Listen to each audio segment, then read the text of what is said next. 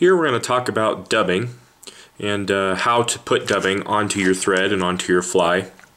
Now, if you're just starting fly fishing, there are some types of dubbing that are easy to work with and other types of dubbing that are a little bit more difficult to work with.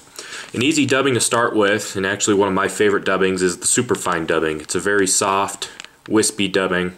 It's a very easy dubbing to work with. One that's not quite as easy to work with is something called ice dub, or some of the more coarse dubbing. You can see here the fibers are much more coarse. This makes it much more difficult to apply to the thread and a little more difficult to work with. So let's first start with the superfine dubbing here, and I'm going to show you exactly how to put it on the hook. The biggest mistake most people make with dubbing is they apply way too much. So the first thing we do is we take our thread, we pull it down, and we're going to leave about 2-3 inches of exposed thread there.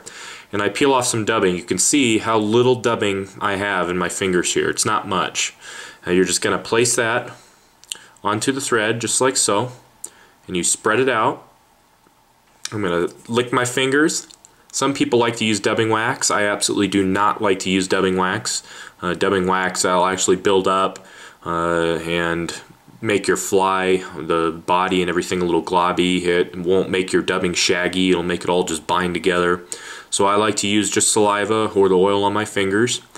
Then I'm going to squeeze the material very hard and twist one way. Then I'm going to do it again, same exact way. Another mistake people make is they twist both ways. That will not get the dubbing to stick to your thread. So you have to pinch hard and twist, and pinch as you twist. As I'm twisting, I'm pinching harder and harder and harder.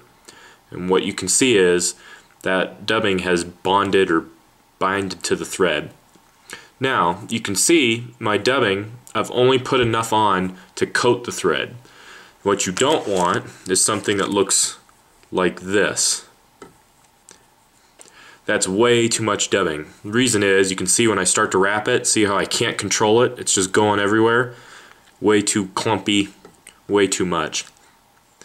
And then you can just peel it off just by grabbing it, pulling it off. When I just coat the thread, you can see here how I have much more control over what I'm doing. I can make a little ball, I can go forward with it, and now you can see how my dubbing has come loose. All I'm going to do is I'm going to wet my fingers again, pinch, twist really hard. There we go. And I'm back dubbing again. And I can see it's loosening up again. Do the same thing, twist, I'm ready to go. Now something like ice dub can be much more difficult to work with. It's more important with ice dub and coarse materials, you can see how coarse that stuff is, to use very little. If you use too much of this, it just will not dub whatsoever. So I take just a few fibers here, place them on the thread, I spread them out, wet my fingers, and this stuff doesn't really bind around the thread like the superfine necessarily did. It just kind of barely holds onto the thread. Then you can go ahead and place it on the hook.